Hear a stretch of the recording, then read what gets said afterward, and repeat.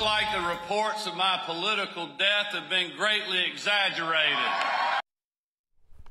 Governor Brian Kemp fending off a challenge from Stacey Abrams for another 4 years in the governor's mansion. Jerry Carnes joining us now from outside the state capitol. And Jerry, this race has been one of those marquee races all across the country. All eyes were on Georgia, really watching this one closely.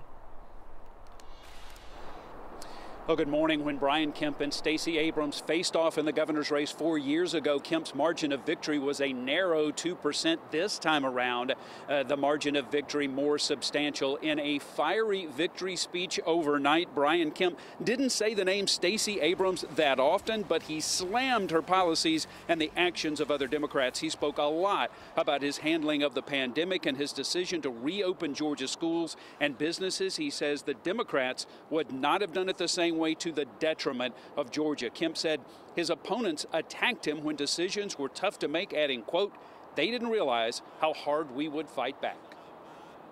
This election was about you. It was about you, the people of Georgia. The people who weathered the pandemic and emerged stronger than before. The people who came together and rejected the politics of division and hate.